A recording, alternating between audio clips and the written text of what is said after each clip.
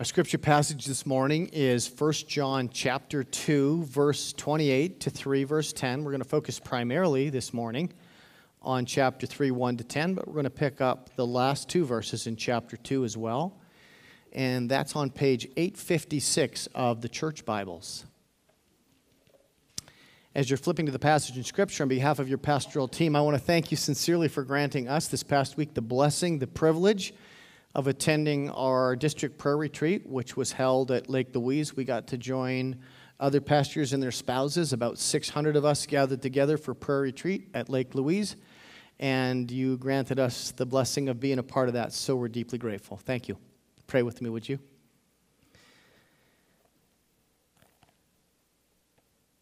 Father God, in your great mercy, we pray that by your Holy Spirit in these moments that you would be our teacher, that you would take your truth from your word, which is life-giving and unchanging, and impart it to our hearts in a way that would strengthen us and challenge us in Christ Jesus, we pray. Amen. Children share their DNA with their parents, so it's no surprise that kids look like their mom and dad in some way, but sometimes a child's likeness to a parent is almost scary. Take a couple of these pictures that I've got here. The top left, that's dad as a baby, and that's his son right beside him.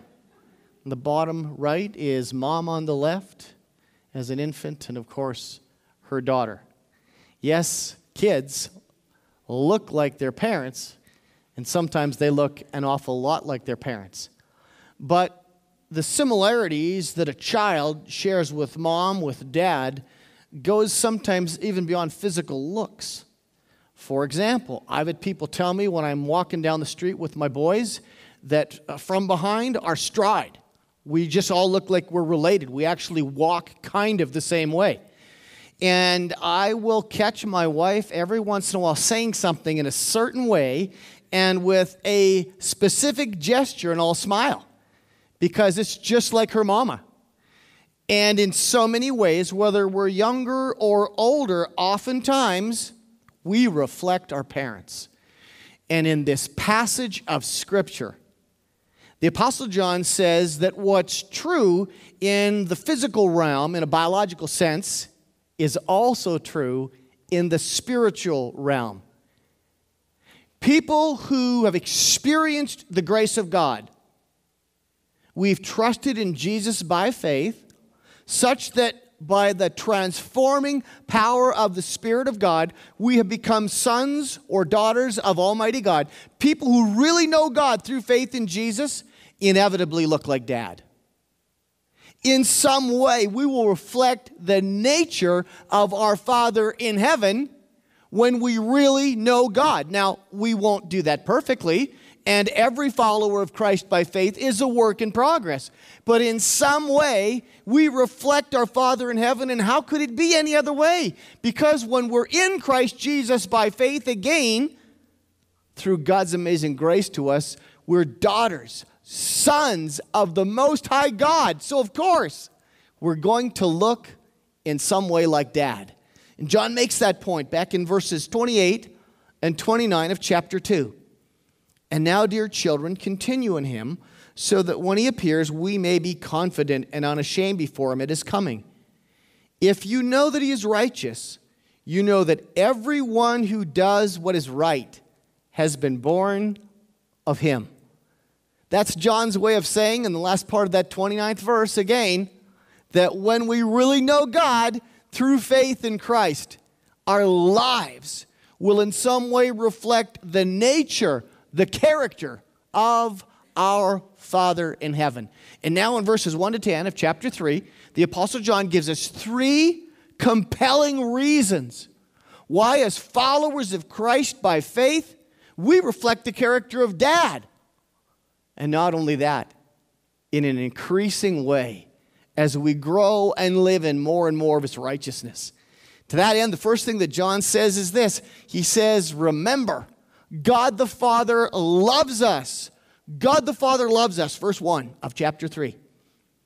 See what great love the Father has lavished on us, that we should be called children of God. And that is what we are. The reason the world does not know us is that it did not know him. Dear friends, now we are children of God. And what we will be is not yet made known, but we know that when Christ appears, we shall be like him, for we shall see him as he is. All who have this hope in him purify themselves just as he is pure. Focus on the opening phrase in verse 1 where it says, see what great, and John goes on to say, love the Father is lavished on us. That phrase, see what great, in the original literally means of what country. In other words, John, as a grandpa in his 90s, sitting back one day, reflecting on the amazing love of God, is just blown out of the water. And essentially, he writes something like this. How astonishing, of what country? In other words, how out of this world is the love of God that has been lavished on us, to think that we could actually be children of God. Friends, God's love is so amazing that the prophet Jeremiah in Jeremiah 31 and verse 3 would say, it's everlasting. And God's love is unconditional, according to Deuteronomy 7 verse 8 and many other scriptures in the Word of God. God knows all about us. He knows our past, the good, the bad, and the ugly. And his love for us is unchanged. It's lavish. It's overwhelming. It's unconditional. The Apostle Paul in Ephesians 3 and verses 18 and 19 adds that God's love is indescribable and incomprehensible. It's so amazing. And that's not all. Friends, God's love is transformational. When we receive God's love into our lives, by yielding ourselves in faith to Jesus as the only one who could forgive us and lead our lives, God's love changes us for time and for eternity.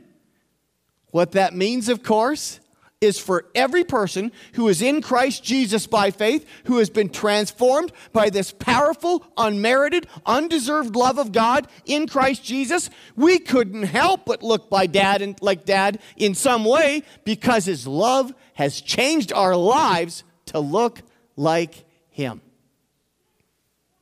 I read a story about a Welsh man who was in love with his next door neighbor. She was less inclined in that direction. But nevertheless, he persisted and he would not give up. Once a week for 42 years, he slipped a love letter under her door. It added up to 2,184 love letters. He was persistent, and for her part, she was also persistent in not talking at all to the guy. Finally, one day, after 42 years, Romeo summoned the courage to go next door and knock and ask for the lady in the home to be his wife. And to his utter astonishment, she said, yes. And so they were married, and they were both 74 years of age at the time. That is a persistent love. And I reflect on that story. And I think of the love of the Lord our God. It's so persistent. It's so lavish. It's so unconditional. So everlasting. That the love of God doesn't just reach out to us weekly. And I got to say, sending a love letter a week for 42 years, that's a pretty big deal. But God's love is greater than a weekly love. How many days have you been on planet Earth? For me, that's north of 21,000 days. Every one of those days has seen Almighty God reach out to you with his lavish, undeserved, unmerited love. John says that love, when we receive it through faith in the Lord Jesus Christ, has amazing and profound impacts in our lives. First of all, as we've already noted, it transforms us. The Spirit of God changes us from the inside out so that we're daughters and sons of God. Not only that, says John, this love is so transformational This love of God in Christ Jesus will see us right through this life and through to that day in which we will cross the finish line and enter into the very presence of Jesus in eternity. And in that moment, we'll be like Jesus. We'll be perfect even as he is perfect. And then there's one final impact. John says in the last part of verse 3, think about this love. Reflect on it. Allow this love of God that's changed your life to grab your heart. And you will not only find yourself reflecting the character of God, and again, how could we do anything but? We belong to him. We're his children. That's our identity. Not only will we look like our Father in some way, we'll have a desire, a passion to look more and more like him day after day as we seek him for all we're worth. And John describes that in this way. All who have this hope in him, this hope that comes for time and for eternity by the love of Almighty God, they purify themselves just as he is pure.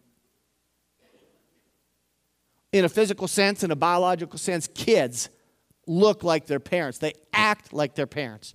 John is arguing the same thing in a spiritual sense here. When we really know God, he says, and we've experienced this love of God, it changes our lives. And we look like Dad. Not only that, we have in our hearts a desire to reflect more and more of his amazing character in all the places where our lives unfold. Well, John talks about God the Father who loves us, and he talks second about God the Son who loosed us. God the Son who by his perfect sacrifice set us free. Look at verse 4. Everyone who sins breaks the law. In fact, sin is lawlessness. But you know that he appeared, that's Jesus, so that he might take away our sins, and in him is no sin. No one who lives in him keeps on sinning. No one who continues to sin has either seen him or known him. Dear children, do not let anyone lead you astray. The one who does what is right is righteous, just as he is righteous. The one who does what is sinful is of the devil, because the devil has been sinning from the beginning. The reason the Son of God appeared was to destroy the devil's work. In those verses, the Apostle John 8 times uses the word sin or sinful. And surely that speaks to the pervasive and devastating reality that characterizes all of humanity, that marks you and me. We are sinners. We do think and say things that are, as John describes, lawless, in violation of God's righteous and holy laws. Now, the word that John uses here is the common New Testament word for sin. And the words, all 8 of them, have the same root. It's the word hamartia, which literally means to miss the mark. To miss the mark. Now, in John's day, in the first century, that word sin, hamartia, was used in different ways. And so, for example, in Greek culture, it was used in this way. And the Greeks loved drama. And so in dramas, in plays, the word sin was used to describe the protagonist in a play who had a fatal character flaw that led to his tragic demise and a crash and burn. That's the way the Greeks used the word sin. The Romans used the same word, and they applied it to archery. And when an archer missed the bullseye, that person sinned. They missed the mark. Both of those takes, both from Greek and from Roman culture, are spiritually informative. Take the Greek angle on the word sin. God's word tells us that we are sinners by nature. We all suffer from a moral curvature of the soul, something within us that predisposes us to rebellion against God and a wanting to do it our way in violation of God's holy and right laws. This sin nature in us, if it is not brought under the lordship of Jesus Christ, will promote in our lives our destruction. With respect to the Roman use of the word sin, if we look at our lives a little introspectively and compare ourselves to Almighty God, even as Romans 3:23 declares, it becomes very evident very quickly that we fall woefully short, we miss the mark, of God's perfect, holy, and righteous character. What it all means is that you and I, we are sinners by nature and sinners by practice, and we are in desperate need of a Savior. Enter our Lord Jesus Christ. In the late 19th century and early 20th century, there was an English painter who lived. He did a number of works that I think are becoming more appreciated in our time. His name is Holman Hunt. And one of the paintings that he did was titled The Shadow of Death. And it's this painting. And in Holman Hunt's painting, The Shadow of Death, there's the Lord Jesus in his father's carpentry shop in Nazareth. And he's laid his saw aside for a moment, and he's stretching. He's just getting a little bit of a stretch, kind of working the kinks out. But as he stretches, a shadow is cast on the back wall.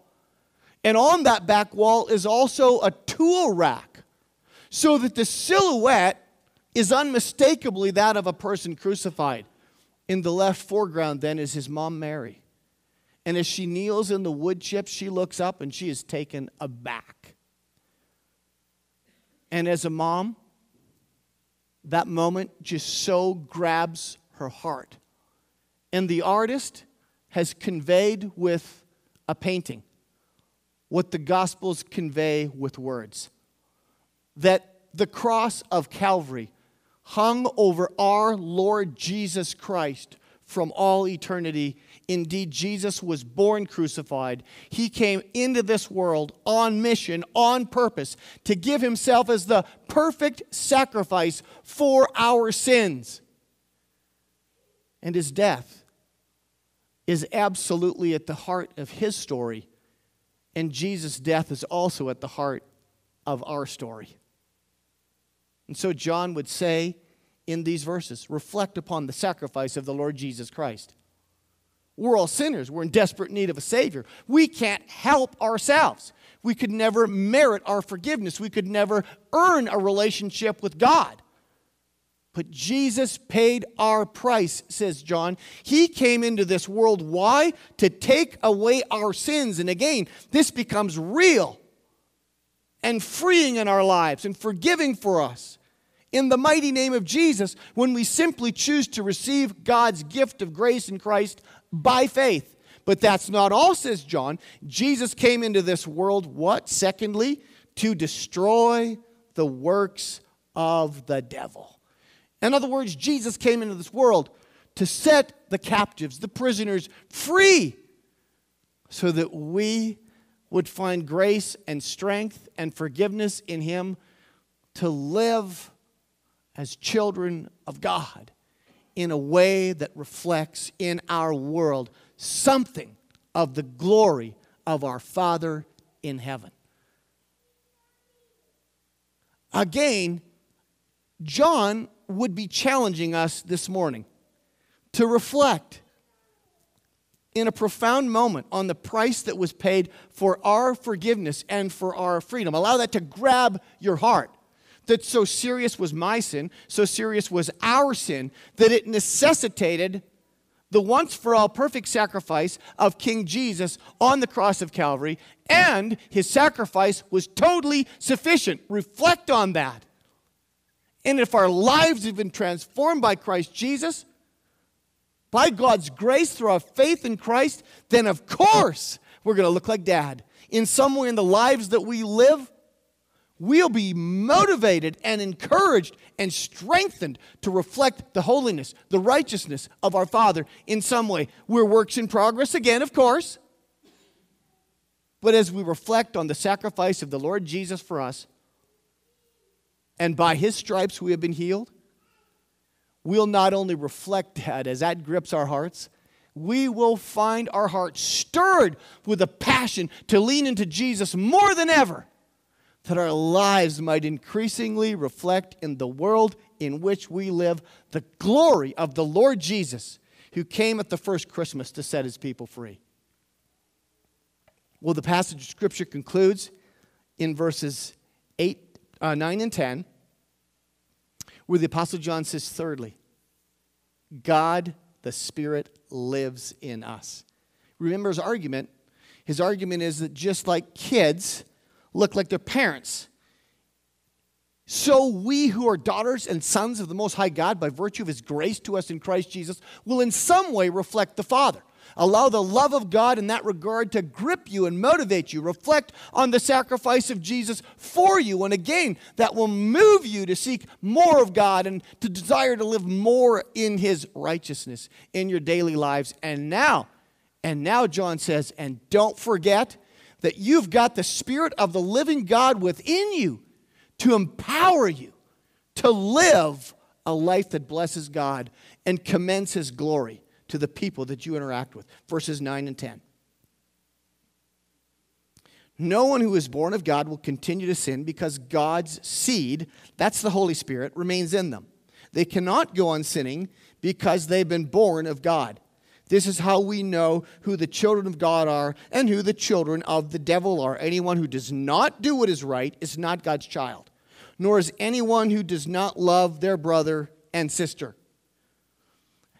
If we read those verses, we could get the idea at first glance that John is setting up some kind of impossible standard, like true followers of the Lord Jesus Christ live in total sinless perfection. We know that's not what John is saying here, because he's dealt with that angle on things a few times already in this letter. And so back in chapter 1 and verse 8, he's already said this: if we claim to be without sin, we deceive ourselves, and the truth is not in us. This verse is not about living in sinless perfection. Think of it this way. A pig and a sheep might fall into the same mud hole. The pig will absolutely love to stay there, to wallow in it with no desire to climb out of the mud, because that's the nature of a pig. The sheep, on the other hand, is a different nature. It might fall into the mud hole, but it's not comfortable there. That's not really its environment. That's not really its world. So it will seek to get out of the mud.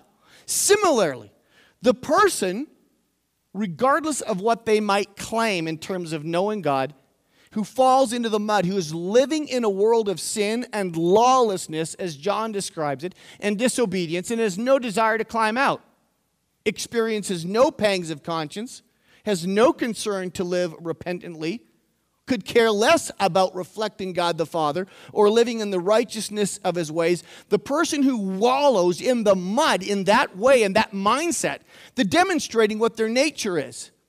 And their nature is a fallen nature. They don't actually know God.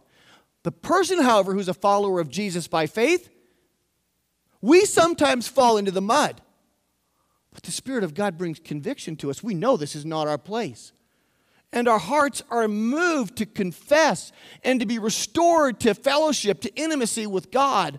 And within our hearts, there's a desire to reflect our Father in heaven with the very lives that we live, to live in righteousness and in holiness. And in so doing, we give demonstration of our nature as well. And it's a new nature, reflective of the fact that we've been born again of the Spirit of God by the grace of God through faith in the Lord Jesus Christ. And how could it be any other way but that we would want to climb out of the mud? Because, as John has noted, God has put his seed, his Holy Spirit, within us. Even as Romans chapter 8 and verse 9 declares, every genuine follower of Jesus by faith, without exception, is indwelled by the Spirit of God. And that Spirit of God indwelling us generates within us a desire to live like God and to seek him and to pursue him and to increasingly reflect his righteousness. That Spirit of God is within us. So think of it this way. If you're in Christ Jesus by faith, God could not be closer to you than he is right now, because he's indwelling you by his Holy Spirit. But while God the Holy Spirit is indwelling every genuine follower of Jesus by faith, to generate within us a heart for Jesus, and desire to live after God's holy and righteous ways, there's a difference between having the Spirit of God indwelling us and being filled or controlled by the Spirit of God, so that we are supernaturally energized and enabled to live in the righteousness of the Lord our God. If you have ever had the opportunity to visit southern Ontario and the Niagara Peninsula, and if you've been to Niagara Falls, out in the middle of the Niagara River, you probably saw that barge. That barge has been sitting in the middle of the river. It hasn't moved for 101 years, since 1918. That is until this past October 31st. On Halloween night, a big wind whipped up out of the southwest, gale force, with gusts up to 100 kilometers an hour, so that for the first time in a century, that barge was spun around, flipped on its side, and moved downstream. Now, they're not sure if it's going to rest there for another century or if it might go kersploosh over Niagara Falls. What that story reminds us of is the power of the wind. And in the Scriptures, the wind is a beautiful metaphor for the power of the Spirit of the living God. Friends, when we are filled with, controlled by the Spirit of God in our mind, emotions, and will, we experience supernatural strength from God to live in the ways of our Father in heaven. This is God's provision for each and every one of us as followers of Jesus. So how would I experience the filling of the Spirit of God who is indwelling me by God's mercy to me? How do we live in the fullness of God's Holy Spirit? 4 things, simply. First of all, own the command in your own life. Ephesians 5:18 says, don't be drunk with wine. Instead, be filled with the Holy Spirit. It's a command. In other words, the provision of the filling of the Holy Spirit in our lives is not for super Christians or pastors or missionaries. It's for everybody who is a follower of Jesus by faith. We need to own the command that the Spirit of God would fill and control us in our mind, in our emotions, and in our will. Secondly, we need to present our bodies a living sacrifice to God. We need to yield fully, surrender all that we are to King Jesus. That's what Romans 12 verse 1 says. Present your bodies a living sacrifice. That yielding, surrendering to the Lordship of Jesus Christ in our lives almost always will come with the confession of sin and repentance, so that we might be a clean vessel, so that the Spirit of God might fill us fully. Then thirdly, we simply ask for the Spirit of God who is indwelling us to fill and control every part of us, and we accept the same by faith. Is it that simple? Friends, it is that simple. How did you become a follower of Jesus by faith to begin with? How did you become a daughter or a son of the Most High God? You made a faith decision to yield your life to King Jesus as your Savior and as your Lord. And the Spirit of the living God in that moment took up residence in your life. Now, to live in the filling of the Holy Spirit is simply an act of faith again, where we surrender to the kingship of our Lord Jesus and ask His Spirit indwelling us to control us in every way, and we receive that by faith. So we would pray, Spirit of the living God, take control of my mouth today. Help me to say things to others that will be to them a blessing. Your words, Lord Jesus, through me to them. Take control, Spirit of the living God, of my eyes. Help me to see others in a way that Jesus sees them. Take control of my mind. Spirit of the living God, as I step into this day, help me to think God thoughts. Spirit of the living God, take control of my heart. Help my heart today, in a world of scores of distractions, to beat after the heart of the Father for other people and for what really matters. And take control of my feet and my hands, Spirit of the living God, that I would be divinely enabled, supernaturally empowered to live for God and to serve Him and to be Jesus' hands, feet, and voice into the lives of others. We pray this prayer, and then in faith we say, thank you, Spirit of the living God, for hearing and filling me. And we step into our day. And finally, fourthly, make this a daily practice, where the first thing that we do when we begin our day is, King Jesus, I give this day to you. I yield myself to you in it. Now, Holy Spirit, fill me and control me. Live the amazing life of Christ through me so that I'll look like Dad as I step into today. And that'll bring him glory. And I will walk in freedom. And I will be a blessing to the people that you bring me in contact with. Yes, kids, inevitably, in all kinds of ways, look like mom, look like dad, act like them. And so it is for us in a spiritual sense. As children of the Most High God, we look like Dad.